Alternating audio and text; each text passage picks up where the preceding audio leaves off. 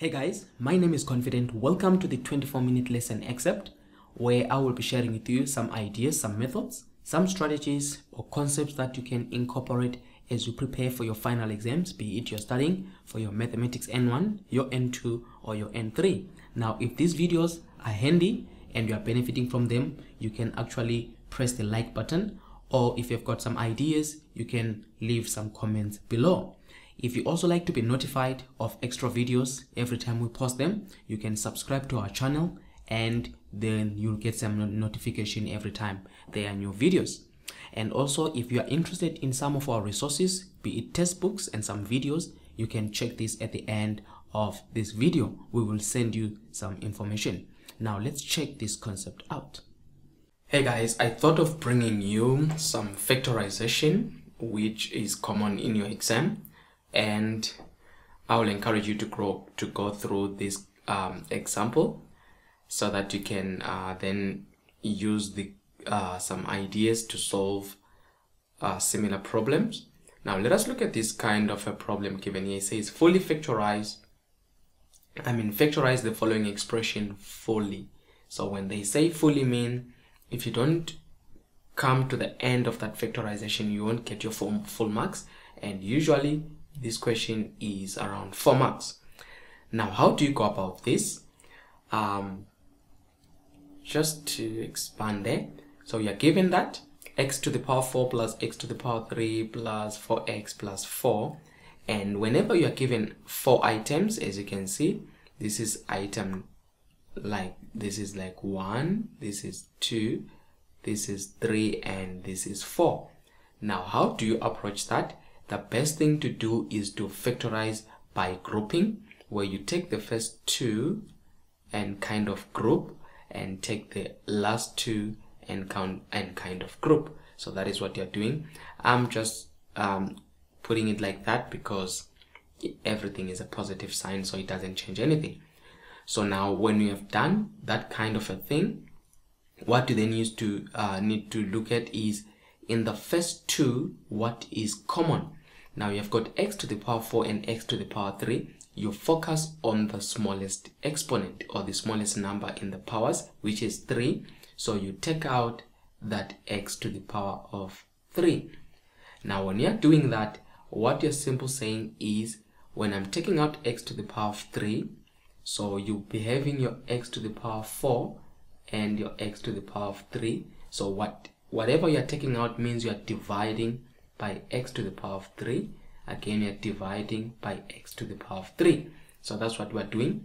So in this case, x to the power 3 and x to the power 4, you will cancel all the 3 until only 1 is remaining. But the x to the power 3 will cancel with the x to the power 3, so that you can get a 1 here. But in here, you will remain with 1 of the x because 3 of them cancelled from the 4. So when you write your answer, it will be x. You can say x to the power of 1, or just x is still fine. And then we have got plus 1. And then similarly, in the last 2, you have got 4x and 4. So it means now 4x and 4. You can see that 4 is common in both of them. So they cancel the 4 to remain with the 1.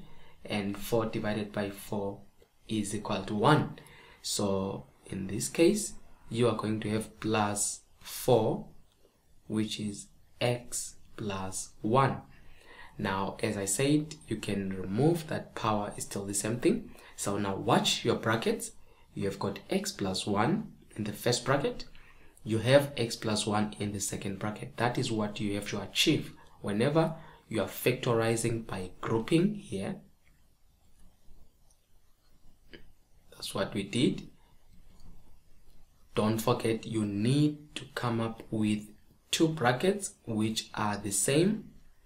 It is always the case, because what we need to do now is to take that bracket as x plus 1, and what is outside the bracket, you have got that and we have got that. So this is outside the bracket, and that is also the second bracket that we're going to come up with, which is x cubed plus 4. So this is how this factorization is done. And then at this stage, you need to continue and ask yourself, I've got x plus 1, and then I've got x cubed plus 4. You ask yourself, can this be factorized further? And you can see that this is the end of x cubed plus 4. Then your final answer will be that. So this is then the final answer where you have factorized fully. So how will they mark you there? They will mark you on these two brackets. They will mark you on what you left outside and the final answer to that. And as I said, it looks simpler, but don't forget this is about 4 marks, so you need to grab everything in your exam. I hope this was of benefit to you. Now, to get more of these videos, remember to press the like button on our Facebook or on our YouTube channel so that you can be notified every time we post. Thank you. I hope the video that you just watched was of benefit to you. And as I said, if you benefited from the video, you can press the like button or you can leave us a comment below. And if you want to be notified of these videos, you can always subscribe to our channel. Now, if you want the full curriculum of this mathematics, if you're studying for mathematics N1, N2 or N3 and you want the textbook as well as the videos, we have a full curriculum of the mathematics N1, N2, N3 as well as the accompanying videos. We also have videos of the previous question papers, the latest papers that were written in video form. These question papers can assist you as you prepare for your exams. We also have PDF version of the previous question papers that were written since 2014 until now. And if you want them, you can check all the information from our website, and trust me, these will become very handy to you.